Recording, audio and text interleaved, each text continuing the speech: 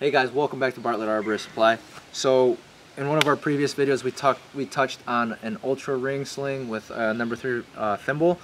So I just wanted to give you my little input on what I actually do with mine. So when I'm in removal operations or I'm taking out chunks of wood or a section of the tree and there's nowhere to really keep your rope handler out of harm's way because of other hazards that are around the area, one of the things I like to do is I take these ring slings and I'll create a redirect.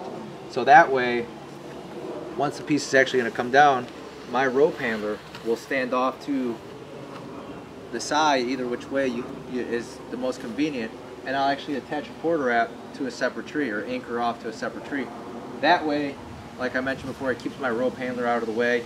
Another thing that I've actually done with these is I've created a fishing pole rig technique where you would take a couple more, stack them up along the way on the spar. And those have been two of my biggest ways of using these slings. I know there's a lot more ways to get creative with them, but just thought I would share those two with me that I personally use. So thanks for watching. I hope that tip will help somebody out, and keep watching our videos, right? Drop a like, drop a comment, subscribe to the YouTube channel, let us know what you think. Thanks for watching.